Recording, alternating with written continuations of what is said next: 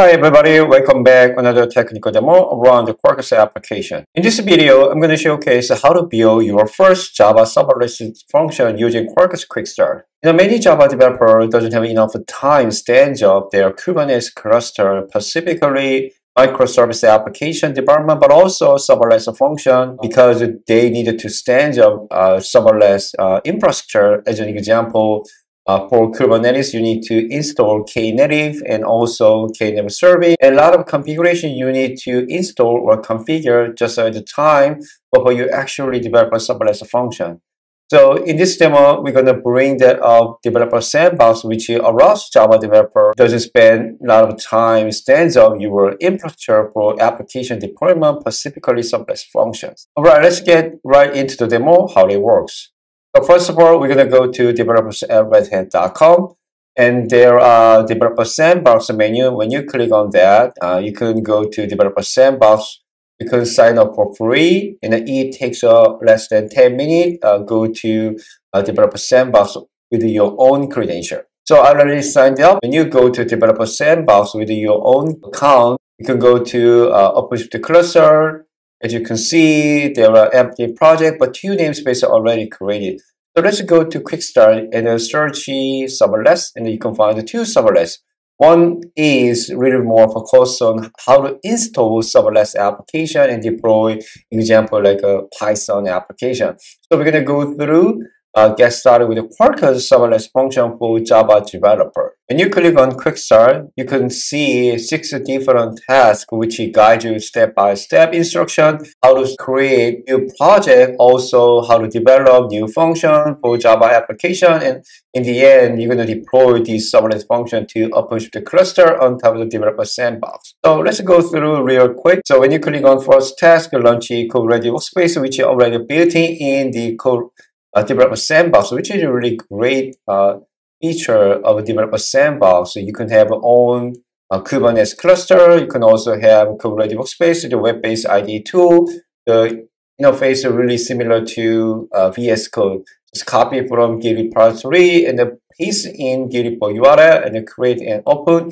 It takes a little bit, maybe a few minutes. I'm going to make it fast to start for the demo. In the reality, it takes maybe 2 and 3 minutes to start up. Okay, here's a new workspace, and I already cloned the Git repository from my local in the code-ready workspace. The first thing, you can start Quarkus dev mode when you open your terminal window.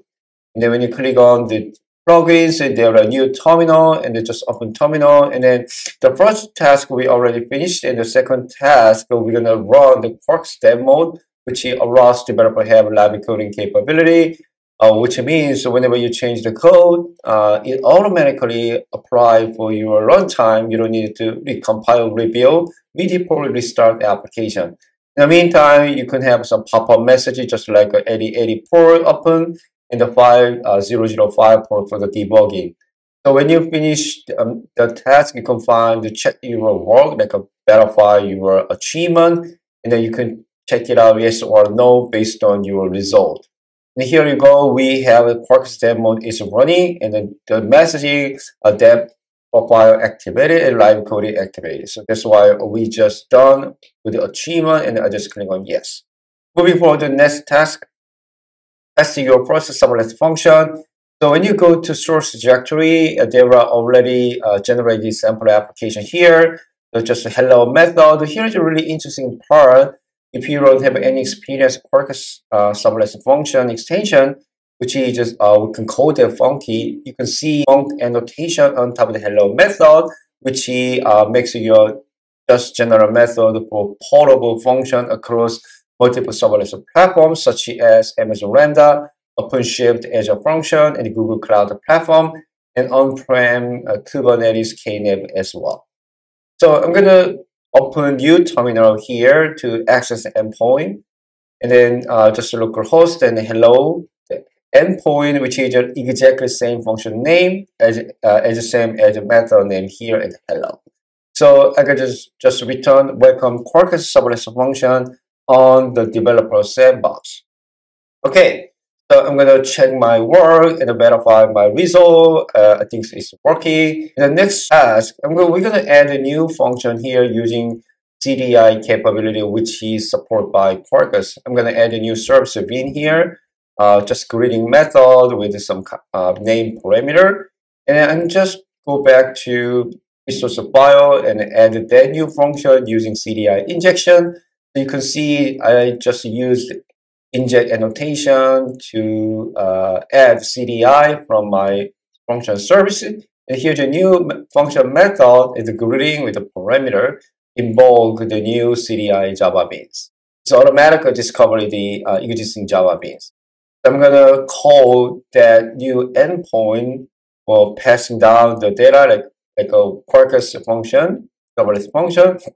And now I got a new return result, hello Quarkus serverless function.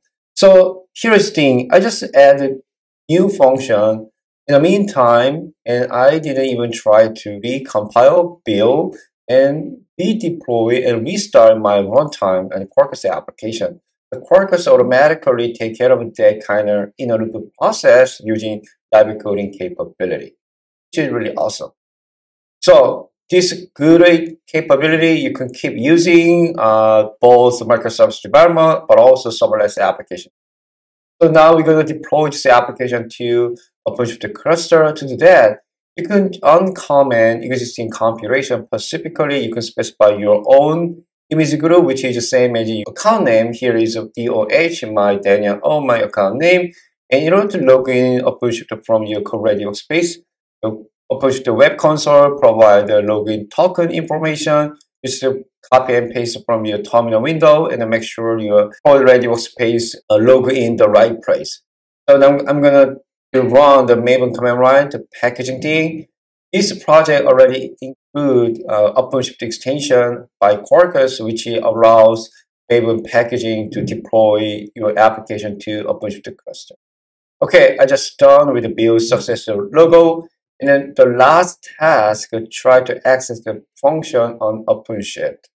So when you go back to topology, and then you can see there's one serverless function already deployed. Let's try to add a new label to make it show Quarkus logo. And the one interesting part, you can actually add another label button, which means that this is one function represented. To add label, the button def and slash function true, which allows you have a function pod. So this is a maybe distinguished thing. You have a multiple pod in the same namespace, and you can for explicitly distinguish which pod is represent serverless function, what normal function is a function. Label also make you understand which pod is function or not. The last step, we're gonna try to access endpoint or function running on Openshift. So by default, the function will be scaled down to 0 automatically in 30 seconds unless you have any natural traffic incomes.